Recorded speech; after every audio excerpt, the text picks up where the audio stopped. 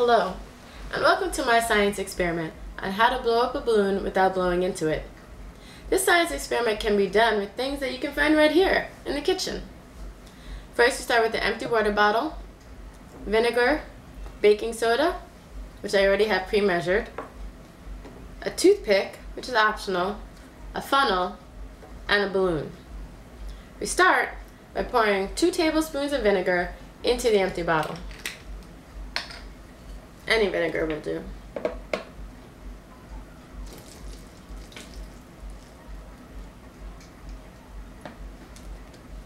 Then we take 1 tablespoon of sodium bicarbonate or baking soda and pour it into the balloon. This is what we use the funnel for. Now I find it hard to get the baking soda in, so I use a toothpick to break up clumps. While I'm doing this, I'll explain to you what's going to happen. The vinegar is an acid, while the baking soda, or sodium bicarbonate, is a base. When you mix the two together, you get a chemical reaction that releases a gas called carbon dioxide. Carbon dioxide is lighter than air, so it tries to escape.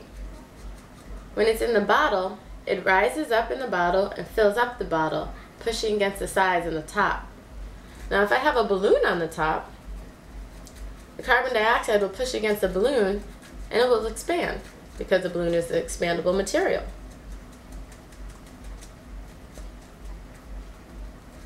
We're just about ready.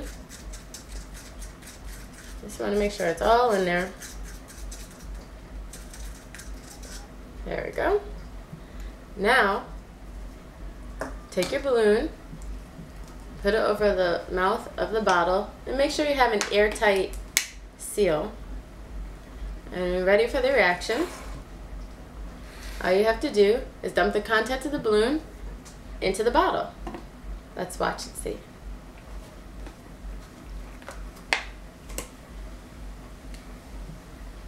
Here's the chemical reaction, and the gas that you can't see is blowing up the balloon. And that's how you blow up a balloon without blowing into it.